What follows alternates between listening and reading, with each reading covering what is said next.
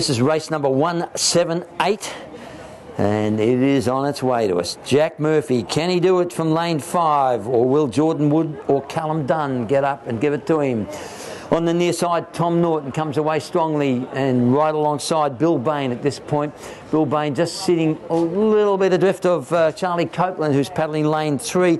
Then you come forward just a touch to Jordan Wood, and then Jack Murphy. Look at Jack go in lane 5. Jack, I think, has blown this one away, and I think Jack Murphy's going to...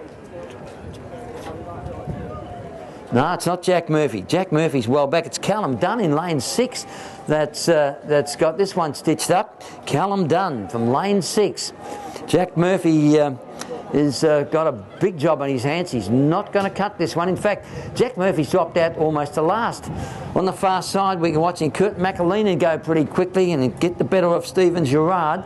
Stephen Gerard back a little bit, and so too is Scott Smith. But Callum Dunn is the man in lane 6, and he's going gangbusters out there. He is pointing this ship down towards this finishing line and now lights up the rating, and rating quite strongly.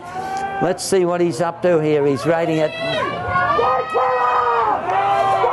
112 strokes a minute. So Callum Dunn in the box seat to take gold in the A final of the men's K1, 18 years.